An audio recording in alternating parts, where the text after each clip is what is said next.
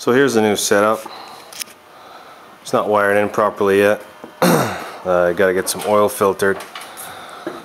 So I got this oil barrel here in the top section, but unfortunately the 55-gallon drum filters don't fit in the 55-gallon drum plastic drums. Anyway, so I'm just going to angle this sucker and get some oil flowing through there, and the oil is going to go through the centrifuge and down into this big tank here.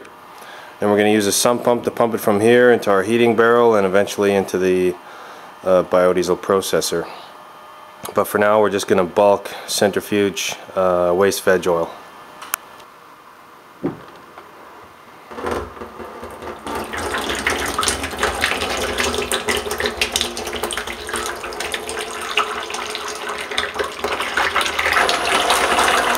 Now we're using a 400 micron screen, a little bit more coarse. I'm not worried about going super fine on this. Flows through really nice and catches all the major stuff.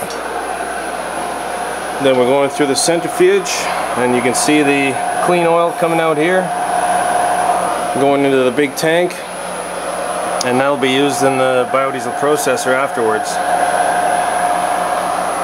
So it's just a temporary setup for now. I got to get some oil filtering here, so we'll have this all hooked up with switches and whatnot a little later.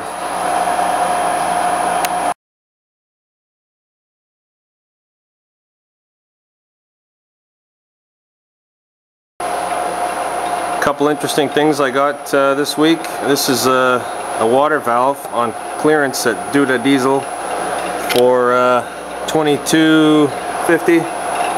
And we've got a magnetic stir here for 69 bucks. The stir stick is another $4.50.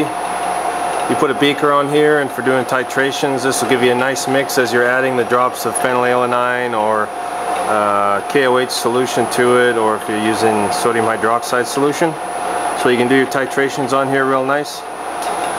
This guy here is for the wash water. And you got your hot water coming in and your hot water coming out.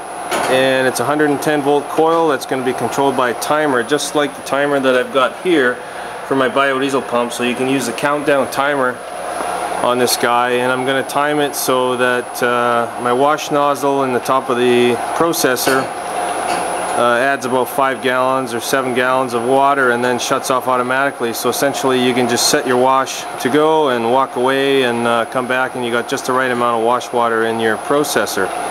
So I'll run you through all that stuff later when I get it hooked up, and I'm going to go through another titration later on as well, and make sure we got that all down pat and know how to do that correctly.